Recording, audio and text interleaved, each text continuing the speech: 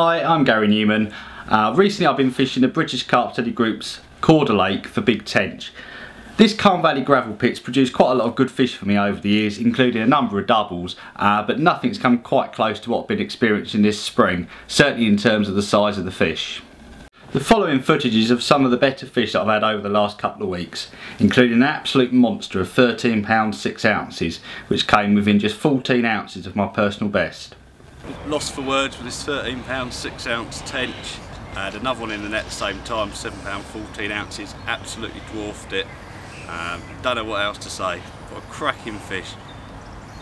Pictures to you guys, boy, because that is, I'm going to come just on the fish itself. Awesome,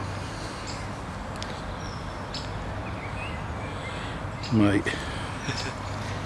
Mate, that's a beast of a fish.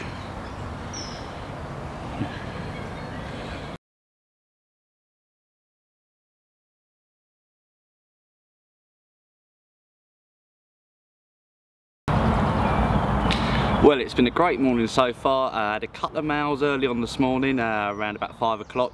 One of 6 pound 5 ounces, the other one about 6 pound 12 ounces. Then had a slightly better female, 7 pound 13 ounces.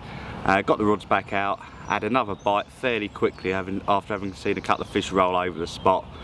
Really good fight off the fish, stayed deep and plodded around, kiting around, just would not give up. Got it to the net. This 10 pound 3 ounce female. What a beautiful looking fish. Carrying a fair bit of spawn, but not completely full yet, so probably got a few more weeks before they drop. Let's get her back, get the rods back out and see what else we can catch. I decided to put a bit more bait out after catching a 10 pound 3 ounce fish earlier on today. Rod's will only be back out there for maybe 40 minutes, if that, perhaps a little bit less even. One of them went off. I thought it was going to be another double when I got it in the net, but it didn't quite make it. But still really pleased with this 9 pound 11 ounce cracker.